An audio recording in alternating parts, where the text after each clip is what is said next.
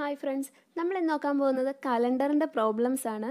Previous ഇയറിലെ PSC numerical ability ഭാഗത്ത് നിന്ന് സ്ഥിരമായിട്ട് ചോദിക്കുന്നതാണ് കലണ്ടറിൻ്റെ ക്വസ്റ്റ്യൻസ്. നമ്മൾ ഇന്ന് അതിൻ്റെ ബേസിക് ആയിട്ടുള്ള കാര്യങ്ങളാണ് നോക്കാൻ പോകുന്നത്. അതിന് മുമ്പ് തന്നെ നിങ്ങൾക്ക് ഈ വീഡിയോ ഇഷ്ടപ്പെടുകയാണെങ്കിൽ ലൈക്ക് ചെയ്യാനും ഷെയർ ചെയ്യാനും സബ്സ്ക്രൈബ് ചെയ്യാനും മറക്കരുത്. സബ്സ്ക്രൈബ് ചെയ്യുമ്പോൾ അടുത്തുള്ള ബെൽ ബട്ടൺ കൂടി പ്രസ് ചെയ്യാൻ മറക്കരുത്. ആദ്യമായിട്ട് ഇതിൻ്റെ വളരെ ബേസിക് ആയിട്ടുള്ള കാര്യമാണ് നമ്മൾ നോക്കുന്നത്. ഒരു മാസത്തിൻ്റെ 1-ാം തീയതി തിങ്കളെങ്കിൽ 8, 15, 22, 29 തുടങ്ങിയ ദിവസങ്ങളും തിങ്കളായിരിക്കും. ഇതെല്ലാവർക്കും അറിയാവുന്ന കാര്യമാണ്. 1-ാം തീയതി തിങ്കളാണെങ്കിൽ 7 ദിവസം കഴിയുമ്പോൾ അടുത്ത തിങ്കൾ വരും. അത് കഴിഞ്ഞ് 7 ദിവസം കഴിയുമ്പോൾ അടുത്ത തിങ്കൾ. അങ്ങനെ 1, 8, 15, 22 അങ്ങനെയുള്ള ദിവസങ്ങളായിരിക്കും ഒരേ ആഴ്ച വരുന്നത്. 30 ദിവസമുള്ള ഒരു മാസത്തിൽ വരുന്ന ആദ്യത്തെ 2 ദിവസങ്ങളും 5 തവണ ഉണ്ടാകും. നമുക്കറിയാം 30 ദിവസമുള്ള ഒരു മാസത്തിൽ 4 ആഴ്ചകളും എക്സ്ട്രാ 2 ദിവസമുണ്ട്. ഈ എക്സ്ട്രാ 2 ദിവസത്തെ പറ്റിയാണ് നമ്മൾ പറയുന്നത്. അതാണ് 5 തവണ ഉണ്ടാവുക. അത് 1-ാം തീയതിയും 2-ാം തീയതിയും വരുന്ന ഏത് ദിവസമാണോ, തിങ്കളും ചൊവ്വയാണെന്നിരിക്കട്ടെ 1ഉം 2ഉം തീയതികൾ, അങ്ങനെയെങ്കിൽ 29ഉം 30ഉം തിങ്കളും ചൊവ്വയുമായിരിക്കും. അതായിരിക്കും 5 തവണ റിപ്പീറ്റ് ചെയ്യുന്നത്. 9-ാം തീയതി വ്യാഴമാണെങ്കിൽ 31-ാം തീയതി ഏത് ദിവസം എന്നറിയാൻ ദിവസങ്ങളുടെ വ്യത്യാസത്തിനെ 7 കൊണ്ട് ഹരിക്കുക. 7ആണ് നമ്മൾ എപ്പോഴും ആഴ്ച കണ്ടുപിടിക്കാൻ വേണ്ടി ചെയ്യുമ്പോൾ 7. അതായത് സൺഡേ മൺഡേ 7 എണ്ണമാണല്ലോ ഉള്ളത്.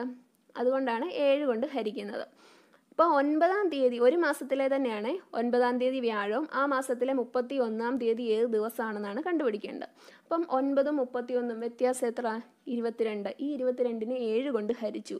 കിട്ടുമ്പോഴത്തെ ശിഷ്ടമാണ് നോക്കേണ്ടത്. ശിഷ്ടം 0 തന്നിരിക്കുന്ന ഏത് ദിവസമാണോ ആ ദിവസം തന്നെ ആയിരിക്കും. 1 ആണെങ്കിൽ ഒരു ദിവസം കൂടെ മുന്നോട്ട് പോവുക, 2 ആണെങ്കിൽ 2 ദിവസം മുന്നോട്ട് പോവുക, 3 അങ്ങനെ തന്നെ നോക്കുക. 6 ആണ് കിട്ടുന്നതെങ്കിൽ ഈ വ്യാഴമാണെങ്കിൽ അതിന് തൊട്ട് മുമ്പത്തെ ദിവസം ഏതാണ്? ബുധൻ. അങ്ങനെയായിരിക്കും വരിക. അപ്പോൾ ഇവിടെ നമുക്ക് 22/7 ചെയ്യുമ്പം ശിഷ്ടം 1 കിട്ടുക. അപ്പോൾ ഒരു ദിവസം മുന്നോട്ട് പോവുക. വെള്ളിയാണ് അടുത്തത്. 2011 ജനുവരി 1 വെള്ളി. 2011 ജനുവരി 1 അതേ ദിവസം തന്നെ, അതേ ഡേറ്റ് തന്നെ തൊട്ടടുത്ത വർഷം 2012 ജനുവരി 1 എന്തായിരിക്കും? വെള്ളി കഴിഞ്ഞ് ഒറ്റ ദിവസം മുന്നോട്ട് കൂട്ടുക, ശനി. 2011 ജനുവരി 1 വെള്ളിയാണെങ്കിൽ 2012 ജനുവരി 1 ശനി ആയിരിക്കും.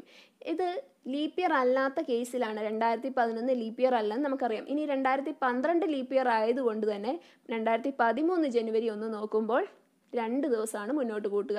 ലീപ്പ് ഇയർ അല്ലെങ്കിൽ ഒറ്റ ദിവസം മുന്നോട്ട് കൂട്ടിയാൽ മതി. ഇനി ലീപ്പ് ഇയർ ആണ് എങ്കിൽ 2 ദിവസം മുന്നോട്ട് കൂട്ടുക. 2012 ജനുവരി 1 ശനി എന്ന് തന്നിട്ട് 2013 ജനുവരി 1 കണ്ടുപിടിക്കാൻ പറഞ്ഞാൽ 12 തൊട്ട് 13 വരെയാണ് നമ്മൾ നോക്കുന്നത്. അപ്പോൾ 12 ലീപ്പ് ഇയർ ആയതുകൊണ്ട് 12 ഫെബ്രുവരി അതിനകത്ത് പെടുന്നത് കൊണ്ട് നമ്മൾ 2 ദിവസം മുന്നോട്ട് കൂട്ടുക. ശനിയാണെങ്കിൽ തിങ്കളായിരിക്കും ഉത്തരം.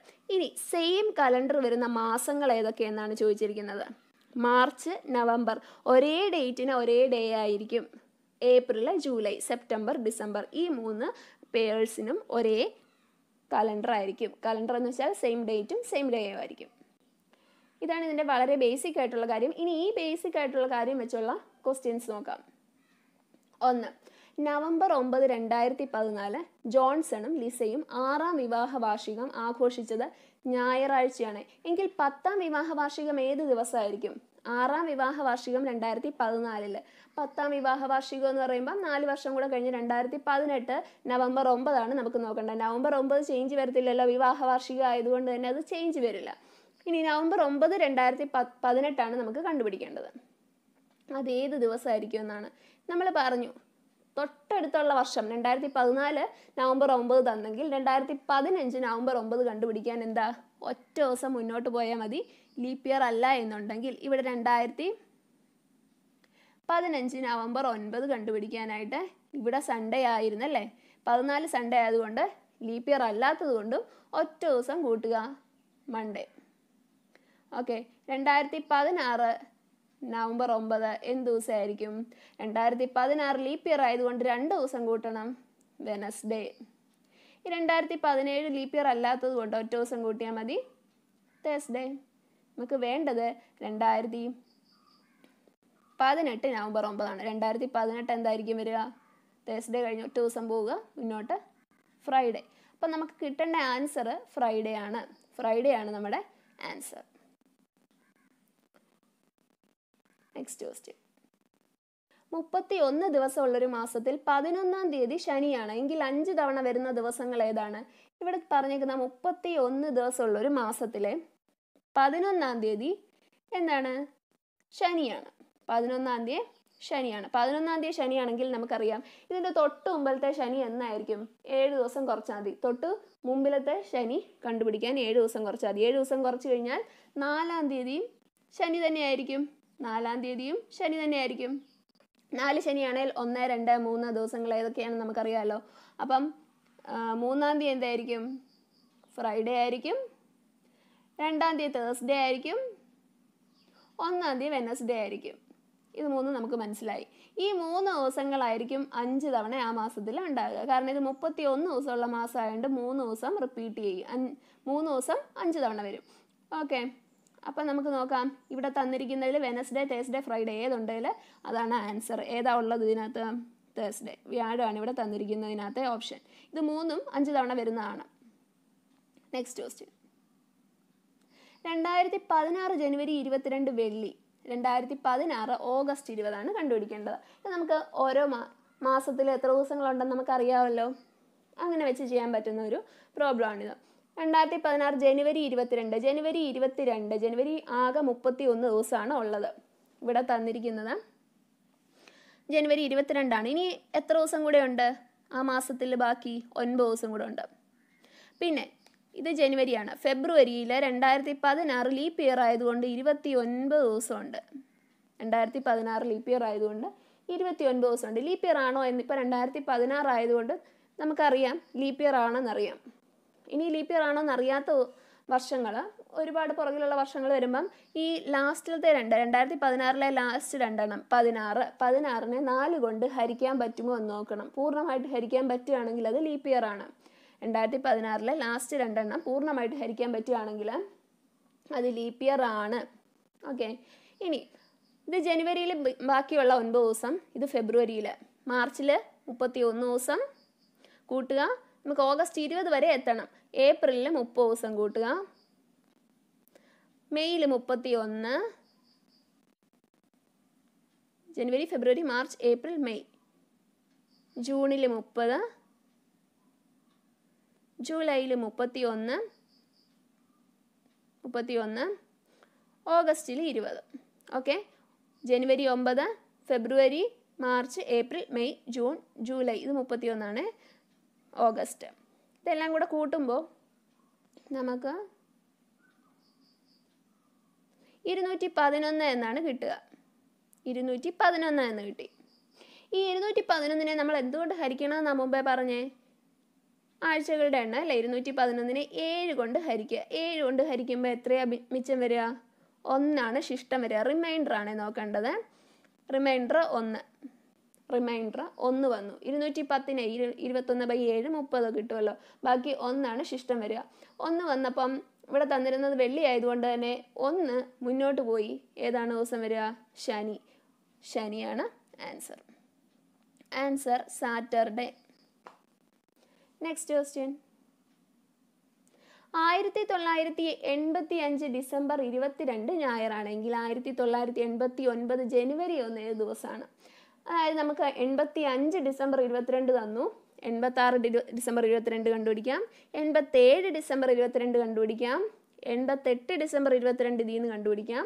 പിന്നെ ഡിസംബർ 22 ജനുവരി 1 ആകാൻ അധികം ദിവസമൊന്നുമില്ലല്ലോ. അങ്ങനെ നോക്കാം. അപ്പം നോക്കാം.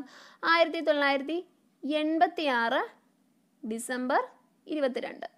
1986 ഡിസംബർ 22 ഏത് ദിവസമായിരിക്കും? ഇവിടെ ഞായറാണല്ലോ.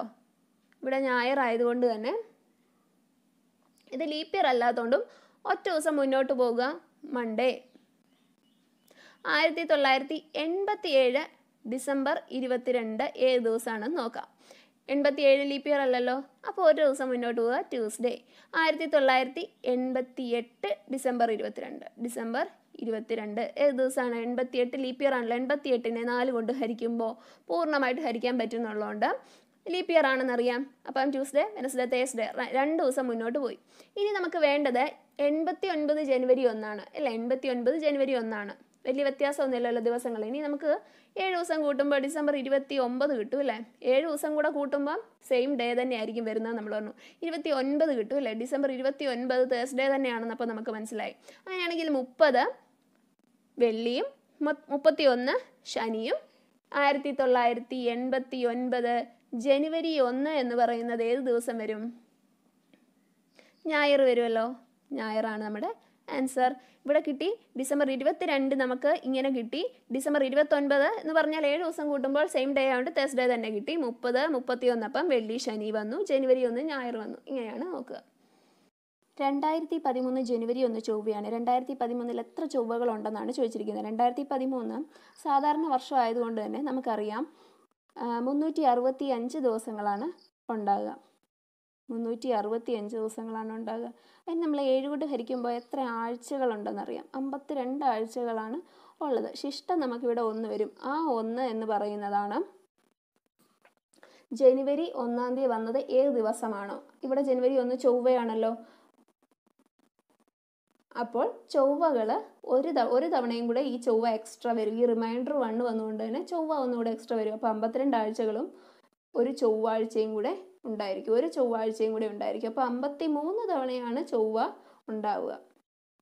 ഓക്കെ, ബാക്കി എല്ലാ ദിവസവും 52 തവണയായിരിക്കും. എന്നാൽ ജനുവരി 1-ാം തീയതി വരുന്നത് ഏത് ദിവസമാണോ അത് 53 തവണ ഉണ്ടാകും. ലീപ്പ് ഇയർ ആണെങ്കിൽ ജനുവരി 1-നും 2-നും വരുന്ന 2 ദിവസങ്ങൾ എക്സ്ട്രാ കാണും. ഓക്കെ, ഫെബ്രുവരി 1 2004 ബുധനാണ്. മാർച്ച് 3 2004 ഏത് ദിവസമാണ് എന്നാണ് ചോദിച്ചിരിക്കുന്നത്.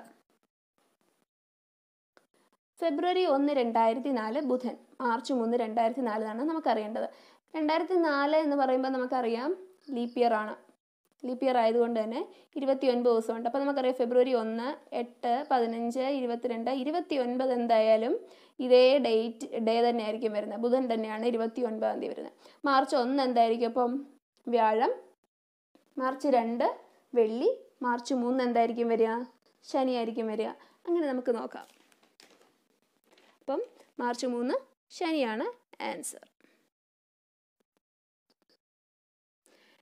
ഏത് വർഷത്തിനാണ് 366 ദിവസം? 366 ദിവസം എന്ന് പറഞ്ഞു കഴിഞ്ഞാൽ എന്താണ്? ലീപ്പ് ഇയർ ഉള്ളത് ഏത് വർഷത്തിനാണെന്നാണ് ചോദിച്ചിരിക്കുന്നത്. നമുക്കറിയാം ഇവിടെ ഏതാണ്ട് എല്ലാ സെഞ്ചുറീസ് ആണ് തന്നിരിക്കുന്നത്. 1700, 2500, 1900, 1200 ഇങ്ങനെ സെഞ്ചുറീസ് ആണ് തന്നിരിക്കുന്നത് എല്ലാം. അപ്പം നമുക്ക് നോക്കാം. സെഞ്ചുറീസിന് ലീപ്പ് ഇയർ ആണോ എന്ന് അറിയാൻ വേണ്ടിയിട്ട് ഡിവൈഡഡ് ബൈ 400 ആണ് നമ്മൾ ചെയ്യുക. 1700 ഡിവൈഡഡ് ബൈ 400 ചെയ്യുക. നമുക്കറിയാം 17/4 പെർഫെക്റ്റ് സ്ക്വയർ അല്ല. 25,000 ബൈ 400 ചെയ്യുക. പെർഫെക്റ്റ് സ്ക്വയർ അല്ല.